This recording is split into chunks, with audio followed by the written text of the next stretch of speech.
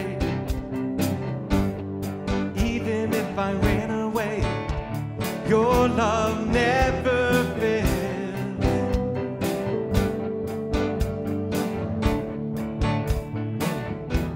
I know I still make mistakes, but you have your mercies for me every day. Your love never fails.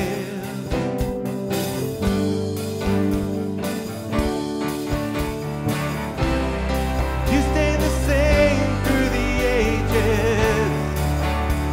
Your love never changes. There may be pain in the night, but joy comes in the morning. And when the oceans rage, I don't have to be afraid, because I know that you love me. Your love never fails.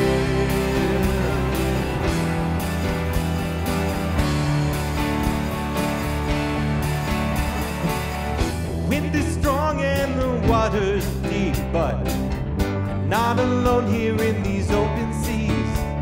Your love never fails.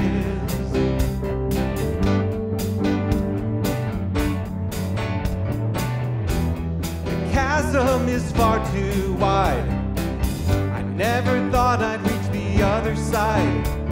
Your love never fails.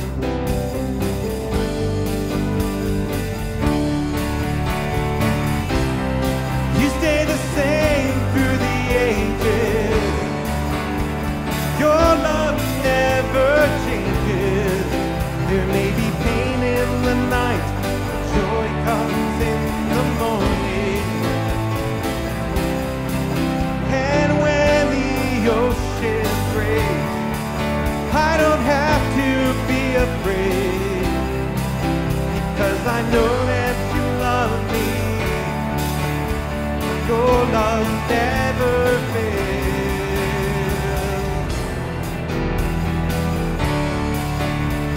Your love never fails. You make all things. You make all things work together for my good. You make all things work together for my good.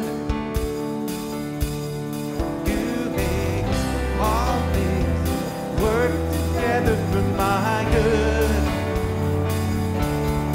You make all things work together for my good. You make all things work together for my good. You make all things work together for my good. You stay the same through the ages. Your love never changes. There may be pain in the night, but joy comes in the morning. And when the oceans rage, I don't have to be afraid, because I know that you love me. Your love never fails. Why don't you turn around and welcome each other here?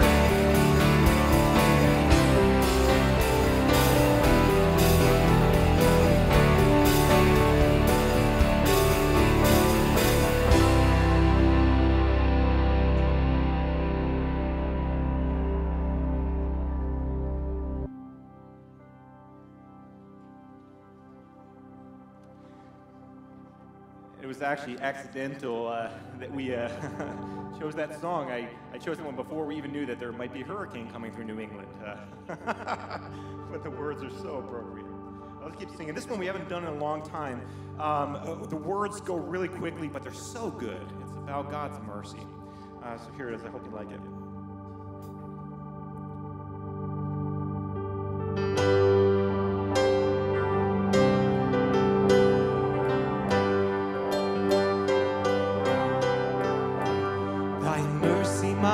God is the theme of my song, the joy of my heart and the boast of my tongue.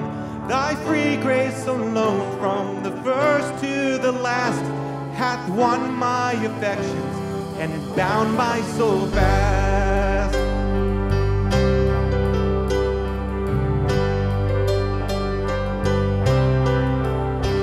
Without thy sweet mercy, I could not live here. Sin would reduce me to water despair. But through thy free goodness, my spirits revive, and he that first made me still keeps me alive.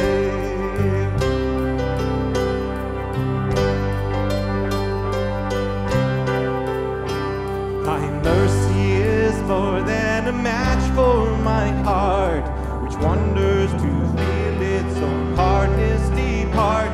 Dissolved by thy goodness, I fall to the ground and weep for the praise of the mercy I found. Hallelujah. Great Father of mercies, thy goodness I own, and the covenant love of thy crucified Son. All praise to the Spirit, whose whisper divine seals mercy and pardon and righteousness mine. All praise to the Spirit, whose whisper divine seals mercy and pardon and righteousness mine. Hallelujah.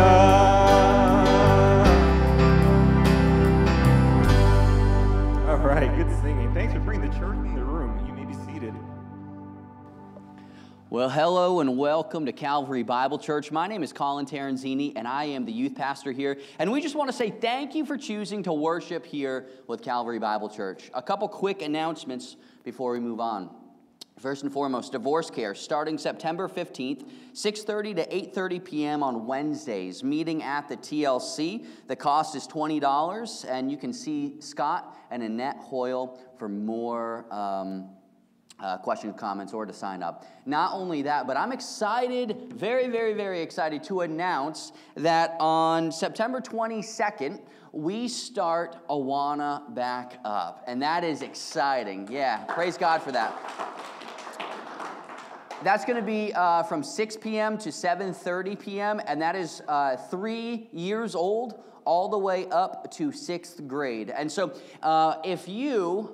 we need a lot of people to partner in that, to help teach that, to coordinate things in regards to that. But also, you may say, well, we're not really into the children's side of ministry. Well, that's okay. You can partner just by praying. Pray for those students. Pray for the leaders and the teachers. Pray for everyone involved in such a great ministry. Not only that, we are a member-attended supported church, which means by your faithfulness in giving, we are able to fund those opportunities for ministry. So 3 ways you can give. First, you can go to cbcvt.org/giving, and you can give that way. You can give just by going out in the Conversation Cafe, and you're going to find a white box. Or the third way, you can do snail mail. You can mail a check to Calvary Bible Church, and our address is 2 Meadow Lane in Rutland, Vermont. So 3 ways you can give there. Not only that, but I just want to report from Student Impact Ministry that we are seeing new faces every week, and not only that, we have an opportunity to baptize one of the girls that go there in a couple weeks. So praise God for what Calvary Bible Church is doing. Praise God for their impact within our community and the fact that we get to be light in a dark, dark society. So praise God for everything that's going on. Why don't we go to the Lord in prayer? Father, we love you. We thank you for today. We thank you that we can meet as a faith family and we can worship you. And Father, I pray that you would bring revival here to each and every one of us. I pray that there would be conviction, that there would be encouragement, that there would be just an outpouring of adoration and praise to you, God.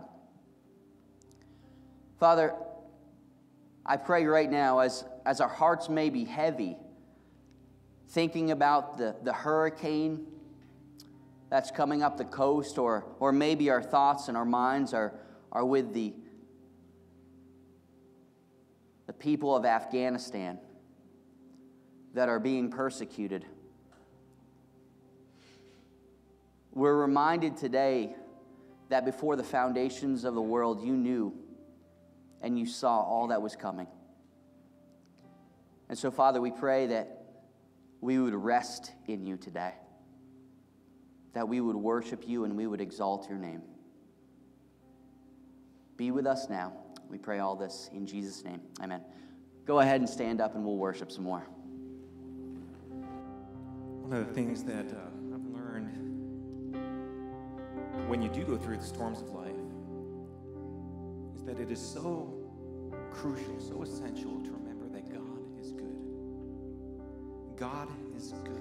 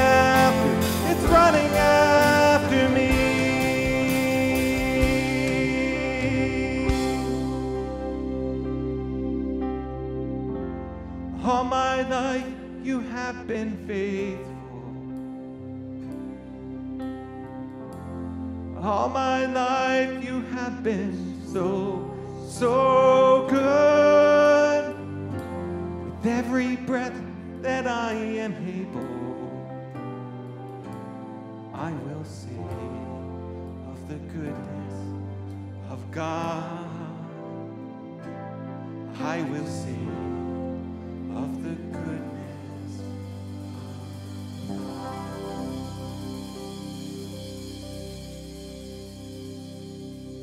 Father, we thank you that you are good. We thank you that you are in control. We thank you for your love. And we thank you for Jesus Christ. It's in his name that we pray. Amen. You may be seated, and kids, you can be dismissed to Kids Church. Your teachers will meet you out in the lobby there, and they will take you up to your classroom. Have a fun time.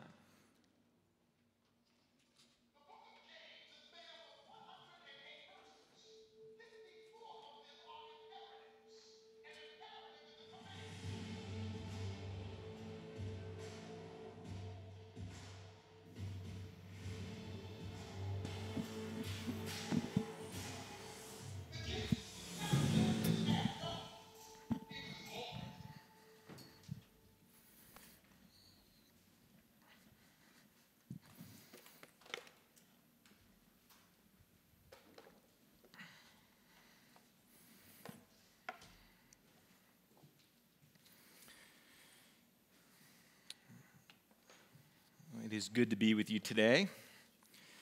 I remember hearing a fictional story about a guy that was marooned on a deserted island. And eventually, after 5 years, a ship came to rescue him.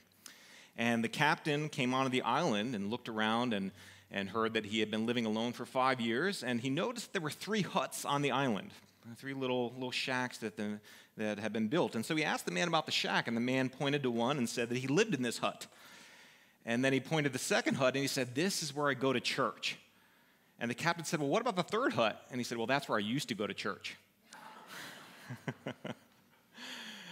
It would be even funnier if it wasn't so true. I think one of the biggest hindrances to the gospel today is divisiveness in the church, consumerism in the church, and too many churches have lost sight of the gospel, and the church has started to look more like a country club where its members take golfing lessons from pros rather than a rescue operation that recognizes that they are fighting a spiritual war where literal lives and eternities are at stake. And so often churches become inundated with politics, and that can have disastrous consequences.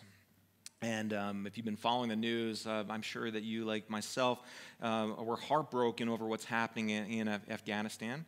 And it is easy for us to blame others, to wag our fingers. But we as Christians, we are called to be spiritual intercessors. We are called to be engaged in spiritual warfare on our knees, no matter which political party you may belong to. We are commanded as Christians to pray for our president, to pray for our senators, to pray for our representatives. In fact, 1 Timothy 2, Paul says, "I urge, first of all, I urge you," he says, "this is of utmost importance, that supplications, prayers, intercessions, and thanksgivings be made for all people." And then he says specifically, "for kings and all who are in high positions, that we may lead a peaceful and quiet life, godly, dignified in every way." He says, "This is good, it is pleasing in the sight of God our Savior, who desires all people to be saved and to come to the knowledge of the truth." And he says, "There is one God, one mediator between God and men, the man Christ Jesus, who gave himself as a ransom for all." And I think that is so important for us to remember that it is not just us against them, that no matter what country you live in, that no matter where you are, God loves each and every person. And I know there's a lot of voices mudslinging, but it's important for us to have compassion for what is happening around the world as we see these things and recognize that there are Christians that are being persecuted and there are pre-Christians. And what happens in politics affects their ability to hear the gospel. 1 year, you may notice I'm wearing my Penn State shirt here. I did go to Penn State for my undergrad. That's where I met Christy. And 1 year before I graduated, it was actually 1 year before 9/11 as well. And so in Afghanistan, the Taliban was in control and things were happening there. But 1 year before I graduated, Kristen and I were kind of in this pre-dating phase, and we decided that we were going to take the summer off before my senior year and go on a missions trip and just run hard after God and see what he did. And so we did, and so we decided to each go on a missions trip, and she went to Ethiopia and I went to San Diego. I know, judge me, right? I run hard after Jesus. You can tan for him too. So I went to San Diego. It was actually a really good missions trip, and we went down and back and forth to Mexico, and you can cross the border. But while I was there, the staff did something interesting to kind of open our eyes to what was happening around the world, and they put on what was called an international dinner. And so each of us, and let's just say there were 100 people on the missions trip, 100 college students that were doing evangelism throughout San Diego, and we all got invitations to various countries. And so some people got invitations to China and North America, South America, England, kind of big regions like that. And I got an invitation to go and dine in Afghanistan.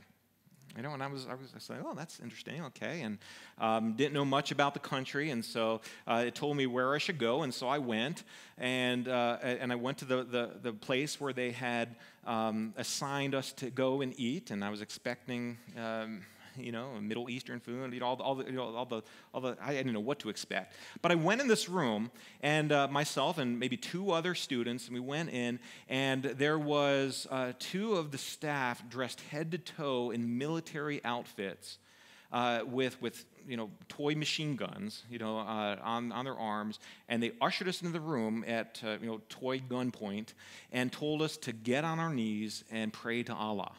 And I'm like, is this a Christian missions trip? What is this? And so they kicked some dirt at us and said, pray to Allah. Right? And I'm like, what is going on? And one of the students played along. I was like, I'm not going to do that. And so they put me in a corner and they made and I was like, where's the food? All right? And this went on for a couple hours.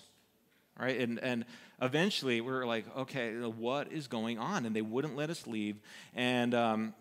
And so meanwhile, in this dinner, all these other students were experiencing a dinner. They actually got some food. And so most of the students got invitations to China, and they were ushered into a very tightly packed room where they were packed there, and they were given rice for their dinner. Those from South America, they were given like some tortilla chips or some other things like that. England was giving cold-cut sandwiches for their dinner. And so the students started to move around. China, they weren't allowed to leave the room, but Europe and Africa was given couscous, some things like that. They were able to move around, and they noticed that in the center of the area that we were staying, in the courtyard, there was a lavish table set up. And there were 6 students that were invited to dine in America, and they had a full Thanksgiving meal with all the fixings.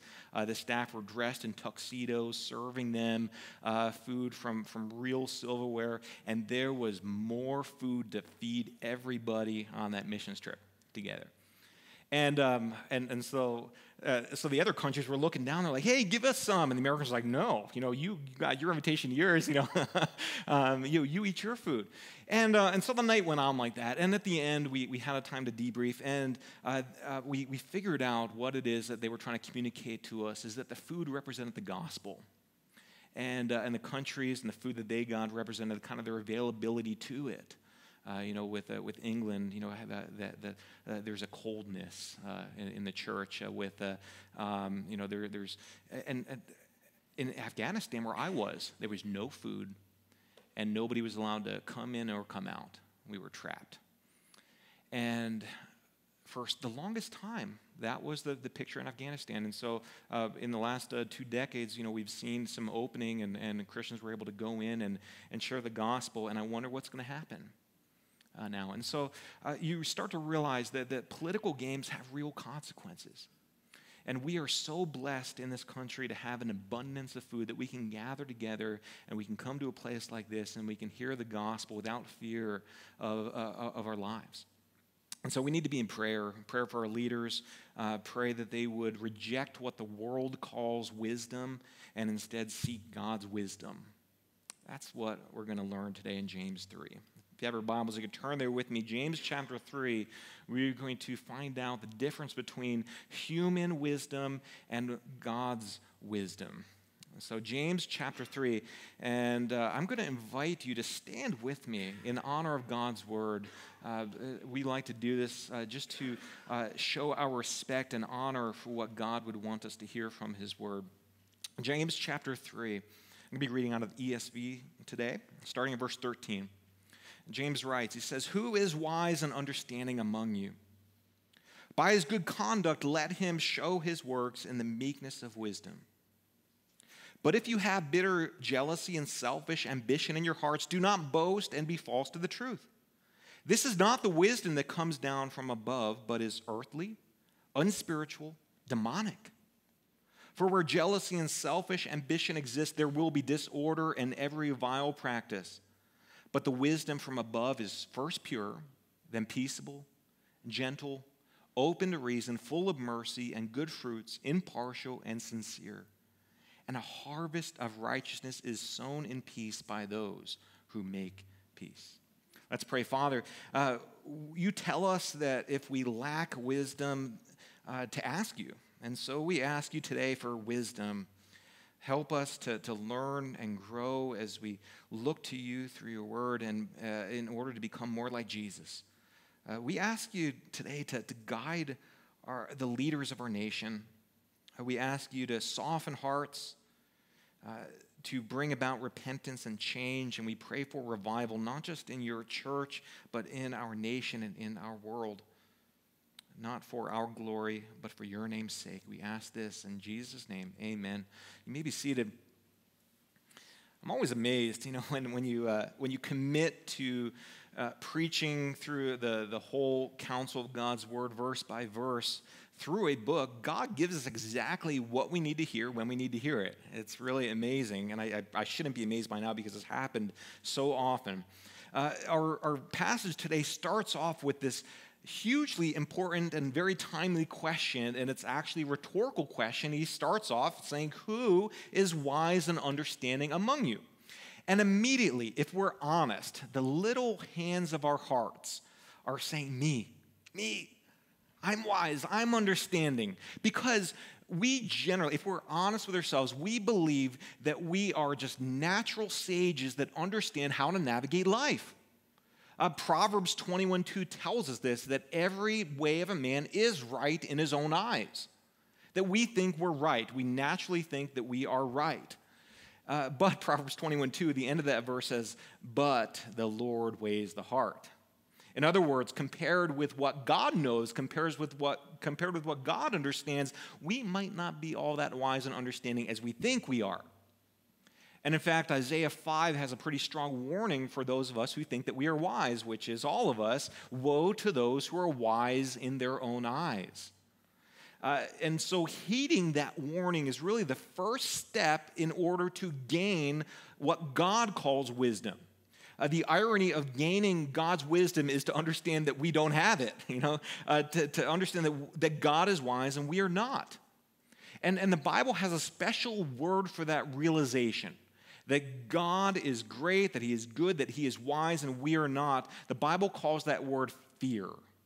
Okay, not in the sense of terror, although if you don't have a relationship with God, if you're not in his family, that might be an appropriate emotion. But fear, in a biblical sense, when it says that the fear of God is the beginning of wisdom, that fear is a reverence, it's a respect, and multiple times the Bible repeats that phrase. Psalm 111:10, the fear of the Lord is the beginning of wisdom. Proverbs 9:10, the fear of the Lord is the beginning of wisdom. Job 28:28, behold, the fear of the Lord, that is wisdom. Proverbs 15:33, the fear of the Lord is instruction in wisdom. And humility comes before honor. In other words, in order to have wisdom from God, we need to first be a worshiper of God. And I think within evangelical Christianity, too often there's an overemphasis on our worth, our value, our intelligence, our importance, and we minimize God's worth, God's awesomeness, God's power. And only when we begin to see God for who he truly is can we be humble and be willing to receive the wisdom that he offers us. Wisdom's not something that we grow into. Wisdom's not something that we earn. Although that might be true of human wisdom. Wisdom, God's wisdom, it's a gift from God. In fact, James chapter 1, verse 5, James tells us if any of you lack wisdom, he should ask God who gives generously to all without reproach, and it will be given him. All right, wisdom is a gift from God. And I think most Christians would agree that wisdom from God is a good thing. All right, that we want to be able to live in God's will. Living within God's will is the safest place for us to be. We know God is good, we know he loves us, and so we want to live our lives within God's will for our lives. And wisdom is the ability to make decisions to live within God's will. It's a given ability to make the decisions to live within God's will. And on the flip side, we as Christians also know when we are not in the center of God's will. We have the person of the Trinity. We have the Holy Spirit to convict us of sin. When we don't see the fruit of the Spirit, love, joy, peace, patience, goodness, kindness, meekness, gentleness, self-control, when we don't exhibit those characteristics, we're like, maybe I'm not in the center of God's will. Because when we're not in the center of God's will, when we're not acting according to his wisdom, we don't experience his peace. We get frustrated, we're angry, we're anxious, we're uncontrolled. We break relationships, we're not loving, we're not selfless, we're not controlled. And so we find ourselves in this downward spiral that's often accompanied by discipline and pain because God loves us. And we tend to think, again, when we're going through storms and we're going through trials and we say, okay, God said to ask for wisdom, I should ask him for wisdom, we tend to think that wisdom is the ability to understand why God does what he does. To understand what God is doing through this trial. That is not wisdom. All right. Wisdom is the ability to act in the trial. It's the ability to make the right decisions in the trial. J.I. Packer, he used this illustration, great theologian, of a train yard. And he said, when you stand on the deck and you see the trains up close, you can notice how they move and whether they're on time or late from a very narrow perspective. And he said it's when you go up to the control room that you get to see all the comings and goings, why they're late, where the construction is, what's happening with the whole picture. And he said, we tend to think that wisdom from God is being in the control room, seeing everything. He says that's not what it is. Wisdom from God is more like the ability to drive a car.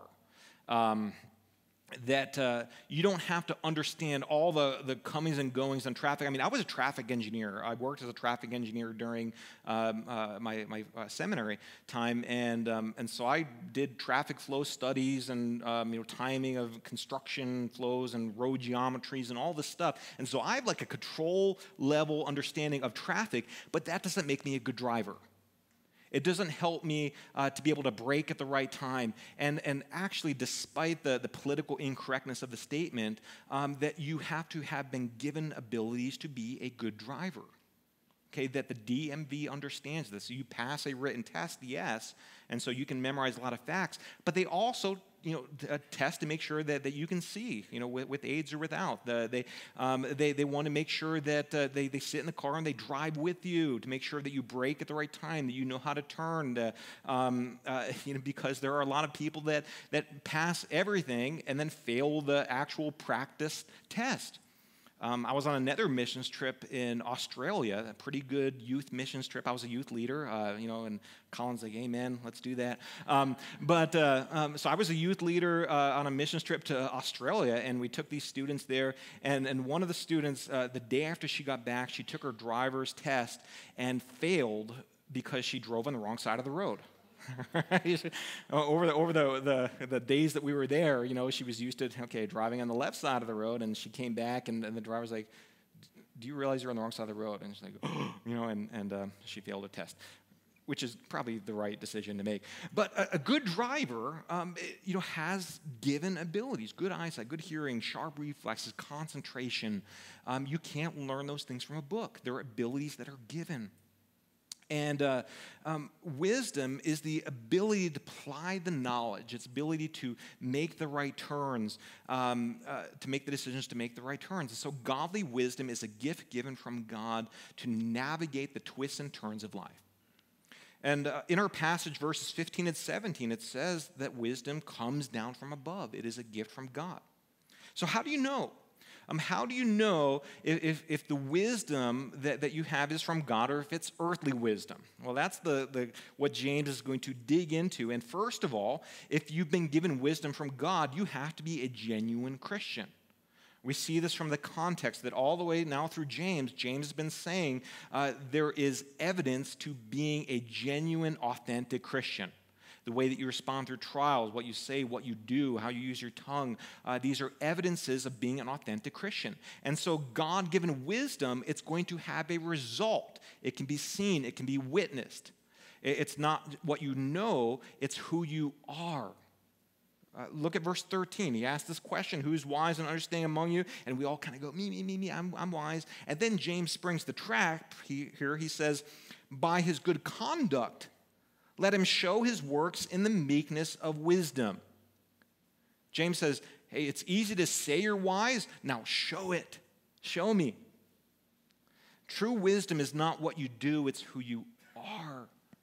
All right, someone with wisdom from God is someone whose heart has been fundamentally changed, and it affects, and there's different areas here that we see that it affects. It is seen by our good conduct, it's shown in our works, it's shown in our meekness. All right, conduct is the behavior. Works are the deeds, the way that we serve others, the public display of what you do for others. And then God's wisdom also affects our attitude. Our entire self is affected. Meekness is the attitude that is the result. So people who are truly wise, they are worshipers of God.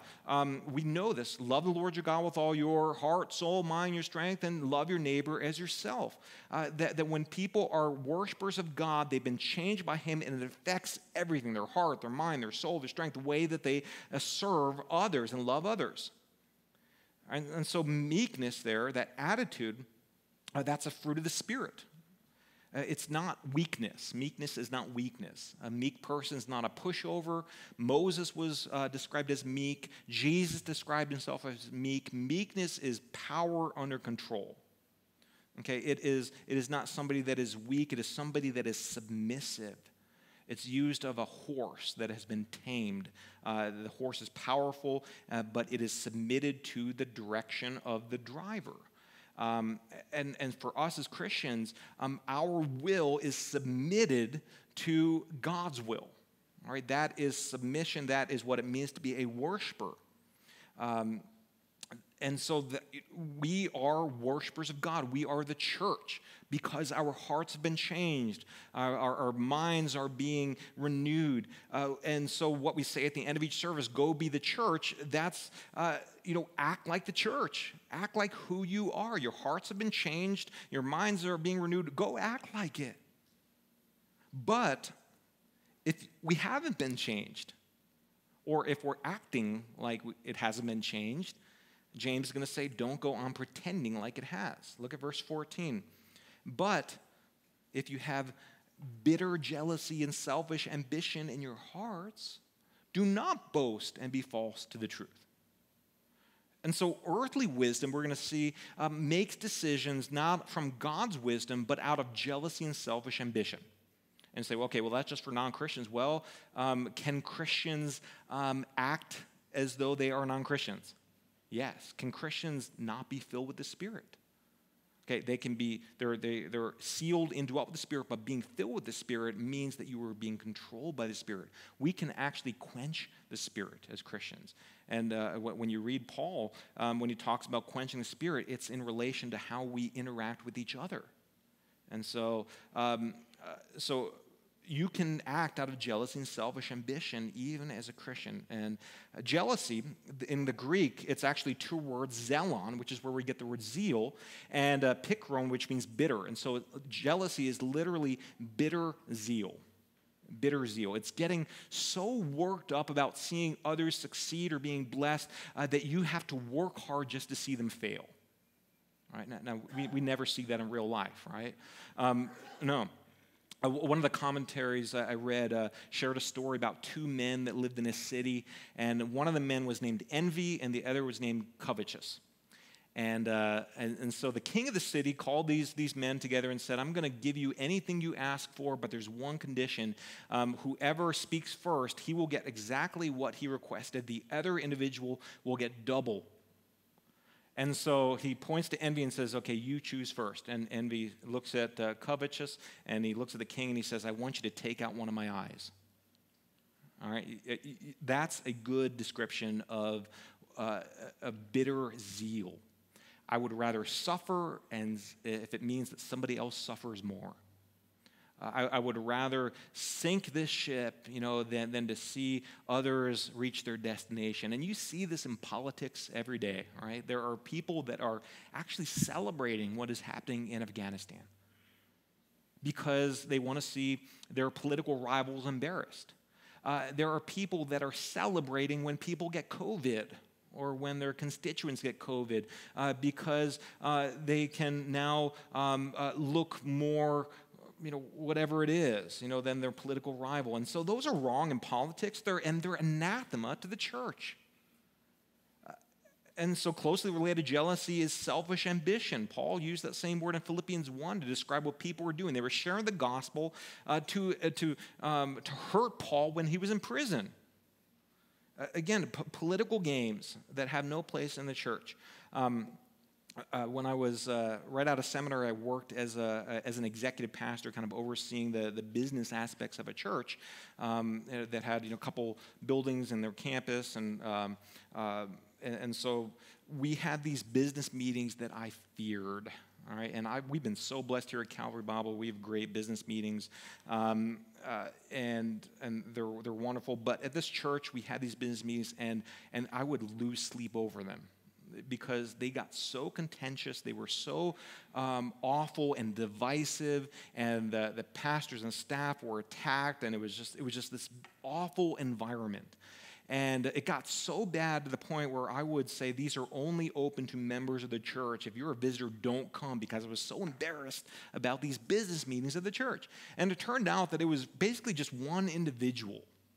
And in general, he was a nice guy, but at these business meetings, it was like something snapped and changed, and all of a sudden he was aggressive and he was mean, and he would attack people, and I eventually confronted him. I'm this young new pastor. I'm like, okay, I'm going to go in gentle and just ask him, why it is he's doing what he's doing. And he said something that I've never forgotten. It was so shocking to me. He said, when the pastor says amen at the end of the service, the business meetings were after the service, when the pastor says amen, the Holy Spirit leaves the room. I was like, oh, okay, that explains a lot of what you're doing. And to his credit, at least he knew what he was doing was not godly, but he was taking this separation between earthly wisdom and God's wisdom to the extreme, and saying, okay, business meetings of the church, that's human wisdom, and what happens before the pastor says amen, that's God's wisdom. And so, we had this conversation, and I was trying to say, okay, does God's church cease to exist? When the pastor says amen. Well, no, okay, the church keeps going. Okay, well, who owns the church, right? Okay, the church belongs to Jesus Christ, okay? Would Jesus Christ want his church run according to human wisdom or his wisdom, all right? Okay, so we had these conversations, but our worship doesn't stop. We don't stop being Christians when we say amen at the end of the service, okay? We'll see you, and next week you can become a Christian again. And James, he would have loved laying into this individual. He would have done a much better job than I did, because he commands here, if this is you, out of jealousy, selfish ambition, do not boast and be false to the truth. It's actually two commands. Don't boast, don't be false to the truth. Stop lying to yourself that human wisdom is the same as spiritual wisdom. And so often churches will buy into this lie that they need to embrace human wisdom in order to see the church succeed and be healthy. And so you'll see this happen. Okay, we're going to increase attendance, so we're going to do all these tricks and business things. And business isn't wrong and unspiritual, but they will sacrifice spiritual health in order to look like they are a healthy organization. And on the inside, it's rotting. And they were saying, okay, look at the increase of attendance. God is blessing the ministry, but it's an empty boast. It's a false truth. God's wisdom wasn't behind it. In fact, David, he said, unless the Lord builds the house, the laborers, those who build it labor what? In vain, right? It's empty. It doesn't mean anything. God's wisdom is not behind that growth. It's born of jealousy, and oftentimes it's, I just want to be the biggest church in town. I want to be the most successful pastor in town. And that is a jealous and selfish ambition that is driving those decisions. And James warns where that kind of wisdom comes from. Verse 15 said, this is not the wisdom that comes down from above, but is earthly, unspiritual, demonic. Wow. I mean, those were painful church business meetings for me. I never realized that they felt like hell because they were from hell. And I'm not cussing or being crude here. James literally says that the people who claim to be a Christian brings political divisiveness into the church out of their jealousy and selfish ambition. That wisdom is literally demonic. First time here in the New Testament that the word demon is used as an adjective here. It is demonisk. Look at the results. Look, verse 16. For where jealousy and selfish ambition exist, there will be disorder and every vile practice. So once you start getting beneath the false exterior, the mask there, you start to see that there is disunity, there's disorder, there's evil, there's wickedness, there's sin that is happening underneath. And so you look at what is happening in our government, you look at what's happening overseas, and you can see the disunity, the vileness of what is happening. But instead of just looking out there and saying, oh yeah, there's a lot of evil out there, what about us? What's the situation like in your workplace? What's the situation like in your schools? What's the situation like in your homes? Are they peaceable, fair, reasonable, full of mercy, good fruits, as James is going to say? Or is there disorder and every vile practice? And so maybe the issue isn't the work, the school, the home, but the type of wisdom that is guiding the decisions in those places. And I love the description of the fruit of godly wisdom in verse 17. But the wisdom from above, again, this is God's wisdom. The wisdom gifted from God is first pure. And then you have all these descriptions after this: peaceable, gentle, open to reason, full of mercy and good fruits, impartial and sincere. That purity describes the motives behind it. All right, the motives are not selfish and jealous. The motives are pure. It is a pure motive that is guiding that decision. Godly wisdom is also not divisive. It makes peace. All right, and peace doesn't mean that you abandon your principles or overlook unpopular truths. You don't have to avoid every and all conflict. In fact, we are called to admonish each other. In fact, James 4, when we get to this little preview, it's going to tell us how and when to fight as Christians. If you want to learn how to fight, come back and we'll teach you how to fight well in church.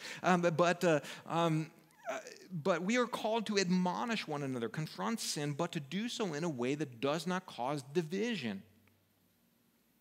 And for now, we'll say that when Christians are filled with the Spirit and they make decisions based on God's wisdom, it draws them together, not apart. That's one of the big fruits of whether you're using God's wisdom or human wisdom. Does it draw people together or does it draw them apart? And you see the results here. We can go over this really quickly. Gentleness. You know what that is. A gentle person is willing to overlook hurts that they experience. They're able to tolerate people that are different and act different than they do. And tolerance doesn't mean acceptance of someone else's beliefs. It means that you tolerate their beliefs, that you're respectful, gentle, kind, open to reason, that they're teachable as well. There's a humility there. I love the example of David and Abigail. Remember when Abigail's husband Nabal upset David, and David put on his sword, gathered his swords. We're going to take this guy out, and he's on his way to annihilate this guy who's partying drunk at home. And his wife realizes what's going to happen. Abigail comes out, meets David, and says, "This is not going to look good for you and your kingdom." Right? When you are king, this is going to be a stain on you. And David's like, bless you, because I was going to do this very thing. And he listens to her. He relents. And God ends up taking care of Nabal in his own way. There's a teachableness. Someone who's not teachable, the Bible calls what? A fool, right? The next result, mercy and good fruits, all right? Not oranges and apples and bananas there, but good results, blessings that multiply. Mercy, spiritual blessings, impartiality. We talked about the sin of partiality in chapter 2, that somebody that's impartial is consistent and treats people fairly. They do not make different decisions based upon somebody's skin color, based upon someone's ethnicity, based upon someone's gender and social economic status, and so on. They're fair, they're impartial in the decisions and how they act towards others. And then closely related is that word sincerity. In Greek, that's literally without hypocrisy. There's no mask. What you see is what you get. There's no pretending here.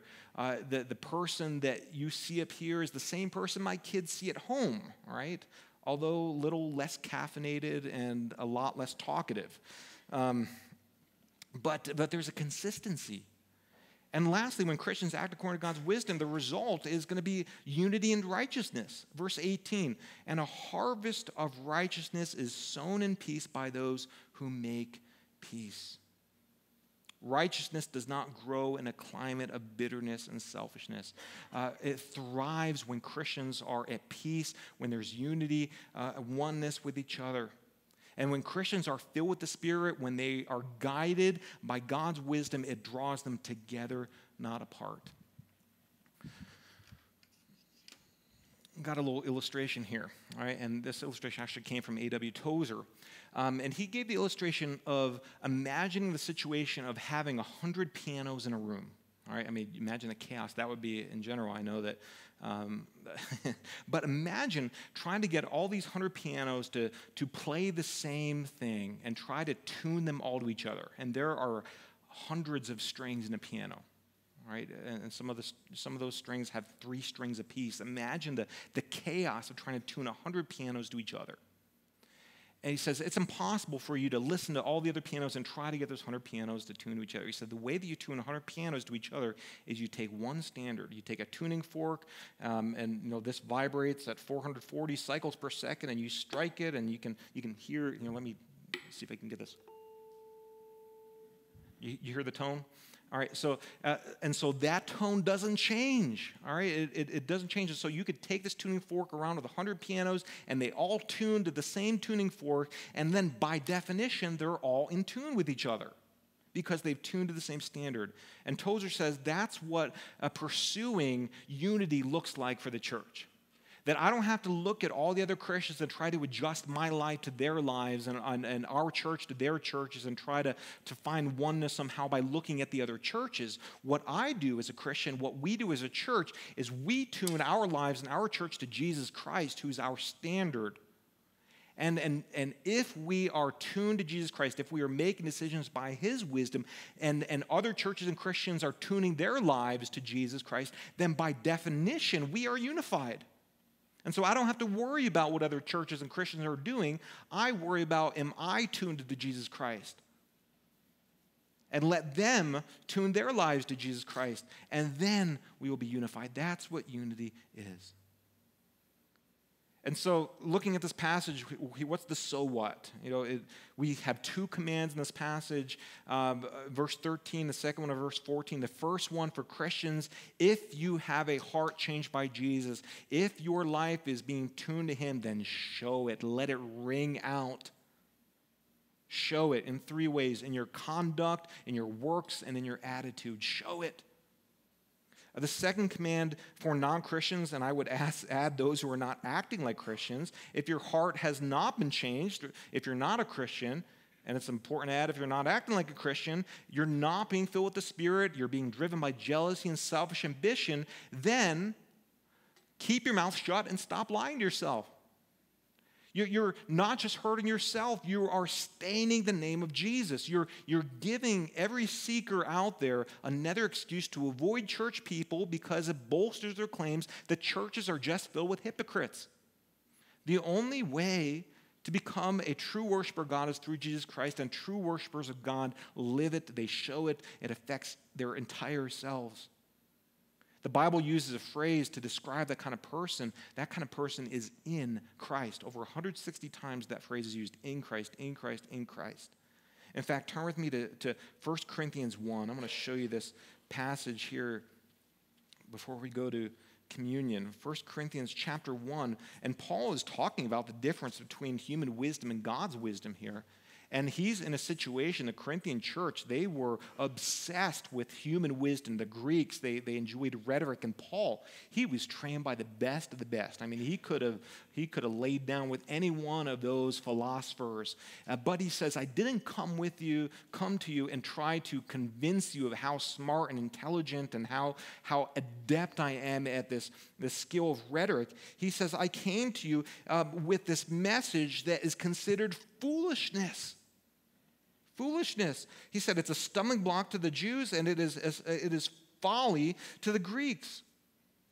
And he says, in verse 21, in chapter 1 of 1 Corinthians, he says, for since in the wisdom of God, all right, again, this is God's wisdom, the world did not know God through wisdom, human wisdom, it pleased God through the folly of what we preach. Again, the cross does not make sense. It does not make sense that the second person of the Trinity, sinless, tempted in every way as we are, yet without sin, that he would die on a cross in the place of sinners. It is nonsensical. It doesn't make sense, and it is folly to us, but it is God's wisdom. And he says, through the folly of what we preach to save those who believe. For Jews demand signs, Greeks seek wisdom. All right, that's the human wisdom. But we preach Christ crucified, a stumbling block to Jews, folly to Gentiles. But to those who are called, that's us, to those of us who are called, both Jews and Greeks, Christ, the power of God and the wisdom of God. For the foolishness of God is wiser than men, and the weakness of God is stronger than men. And then in verse 30, it says, and because of him you are in Christ Jesus, who became to us wisdom from God, righteousness and sanctification and redemption, so that, as it is written, let the one who boasts boast in the Lord. You see that Jesus is God's wisdom. To have received God's wisdom is to have first received Jesus Christ. And we said that you can't receive God's wisdom. It can't be given to you unless you are first a Christian, unless you have a heart that has been changed. Only Christ fulfills the law. Only Christ satisfies the law. Only Christ perfectly fulfills every expectation that the Bible lays out. And if you receive Christ, the wisdom of God, it affects all of you. It affects your lifestyle, your actions, your attitude. Without it, there's division, discord. With it, there's peace with God, peace with others. And that is what I need. That's what you need. That is what our world needs. I'm going to turn it over to Pastor Colin, and we are going to look at a physical and celebrate a physical reminder of the peace that we enjoy with Christ and the peace that was bought for us, and also the peace that we have with each other as a result of our peace with God. The word communion itself points to this fact that we are one. We commune with one another. It implies togetherness. Peace with God and peace with each other. And if you're watching online, if you're here in person and you are not at peace, you don't have peace at home, you don't have peace, and you can say, that is because I'm not at peace with God. Maybe today is the day that you would decide, I'm going to get right with God. And you can do that before we celebrate communion. If you are not at peace, if you need more information, if you want to talk to me after that, just let it pass by. Don't celebrate this. This is for those that are in Christ. But if you want to get right with God, 3 things to remember. A, B, C. A, you admit your sin. I'm needy, I can't save myself. B, you believe that Jesus Christ died and rose again as payment for your sin, conquering sin and death. And C, you call. Romans 10:13, for anyone who calls on the name of the Lord will be saved. Colin.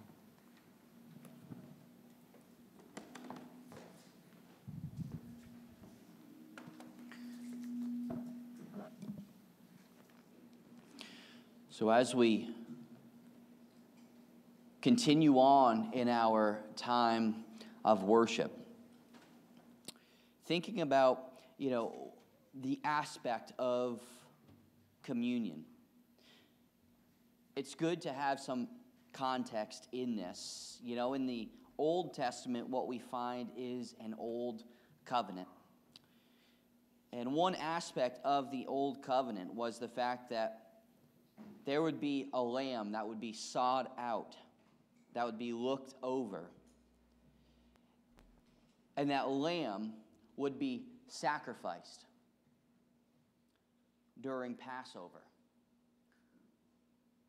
to atone for the sins of that household. And the blood would be taken and sprinkled on the doorposts and the lintels. And thinking about that, understanding that it was the lamb that was sacrificed, during one of the songs previous, there was a line in there that said, your goodness is running after me. And what is the application in that? What is a biblical example of God's goodness running after us? Well, I think we find it in Isaiah 53, verse 7, where it says, he was oppressed and he was afflicted, yet he opened not his mouth. Like a lamb that is led to the slaughter, and like a sheep that before it shears is silent. You see, in Isaiah, it speaks about this lamb. And a continuation of that in John chapter 1, verse 29, where John the Baptist says, behold the Lamb of God who takes away the sin of the world. And so in this new covenant, we find a better lamb. We find an eternal lamb. We find a sufficient lamb. And that is in the person and work of Jesus Christ. And that is what your goodness is running after me. In Isaiah, it's prophesied. In the new covenant, it's fulfilled. And in Revelation, one day we are going to stand around the throne. And there will be the Lamb as though it was slain, which is talking about, once again, Jesus. And so as we partake in communion, we look back at the cross of Calvary, realizing that Jesus, being spotless, being sinless, went to the Mount of Skulls. He was put upon the cross. He broke his body for you and for me, and he shed his blood. We look with this excited expectancy that one day the King of Kings and Lord of Lords, the righteous judge, will come back for his church. And then we look inwardly. The Bible is very clear. If there is any unrepentant sin, if there's anything that is separating your fellowship with God today, to make it right, to do business, to go to God before participating in the elements. So I want to take a few moments, and I want us to look inwardly.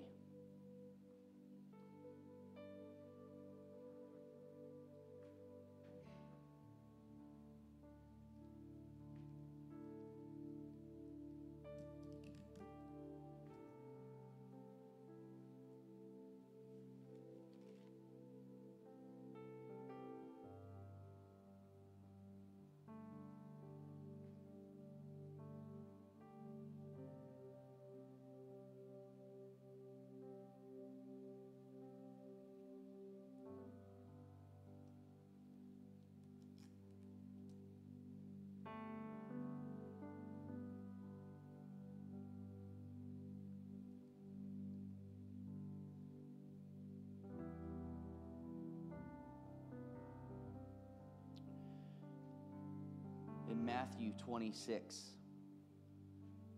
It says, "Now as they were eating, Jesus took bread, and after blessing it, broke it, and gave it to the disciples and said, 'Take, eat. This is my body.'"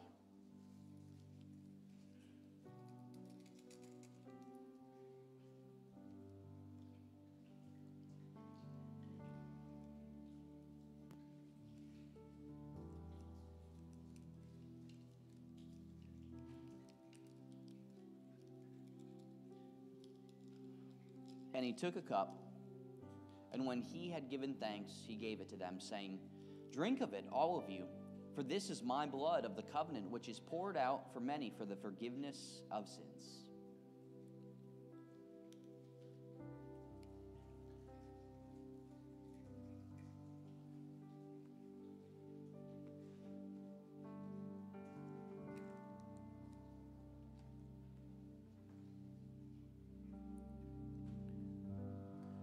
We're going to continue with our worship.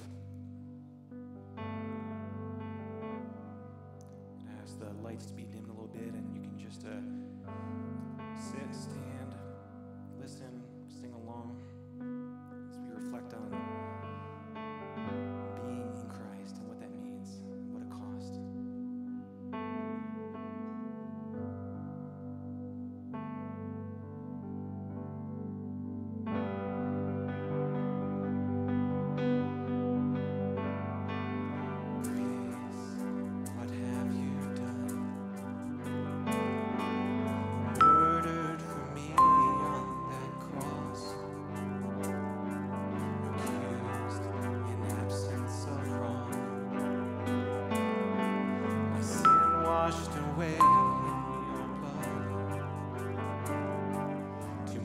To make sense of it all, I know that your love breaks my fall.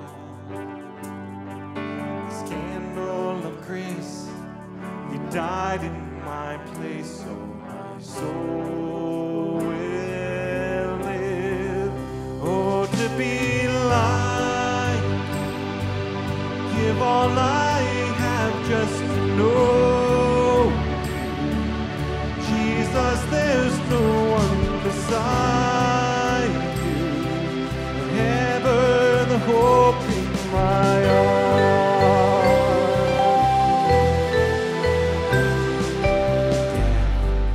Where is your sting? Your power is as dead as my sin. The cross has taught me to live. Mercy, my heart now obscene.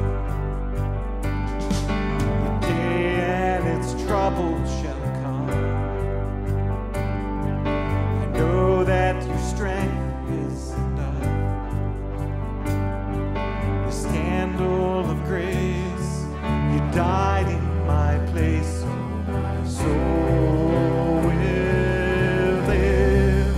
Oh, to be like, all I have just to know.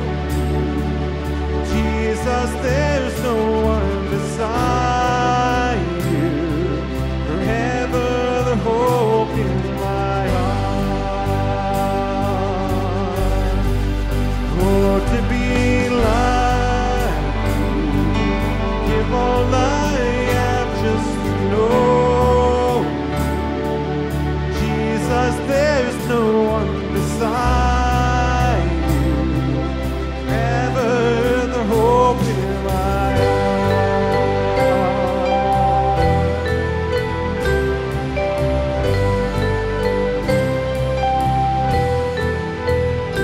And it's all because of you, Jesus. It's all because of you, Jesus.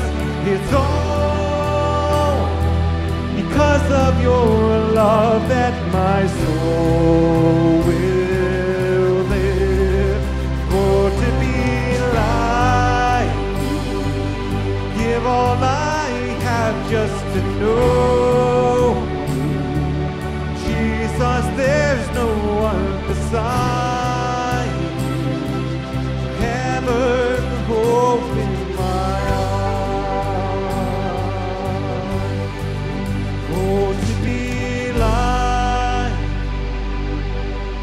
give all I have just to know you. Jesus, there's no one beside you.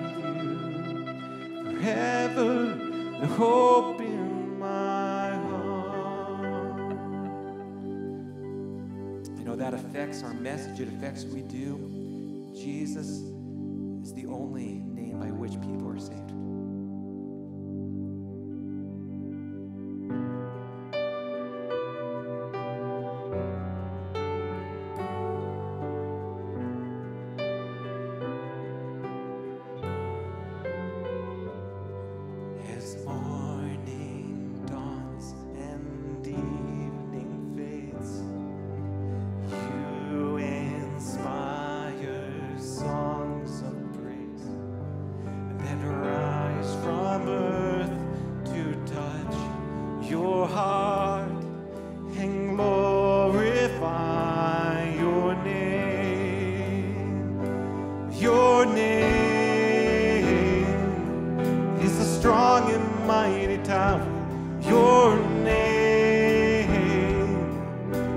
Shelter like no other, your name. Let the nations sing it louder. There's nothing has the power to save but your name.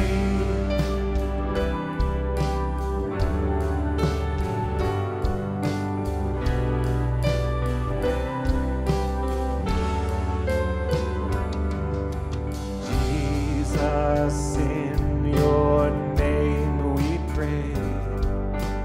Come and fill our hearts today. Lord, give us strength to live for you and glorify your name. Your name is a strong and mighty tower. Your name is a shelter like no other. Your name, let the nations sing it louder. There's nothing has the power to save but your name.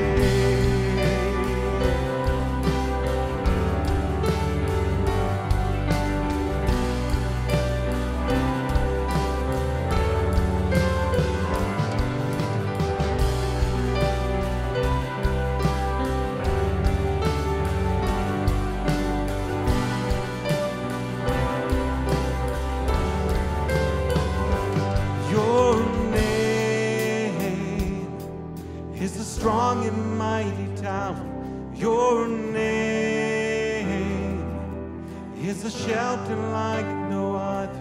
Your name, let the nations sing it louder. There's nothing has the power to save. Your name is the strong and mighty tower. Your name,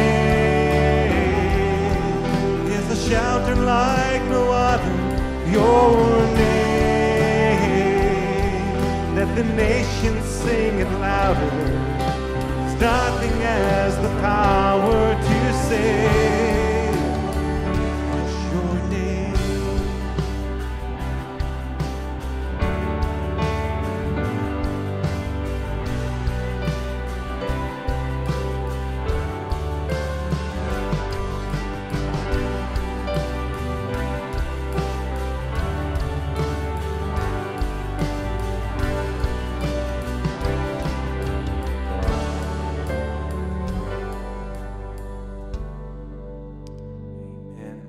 Lord, give us strength to live for you and glorify your name. In other words, go be the church. God bless you. We'll see you next week.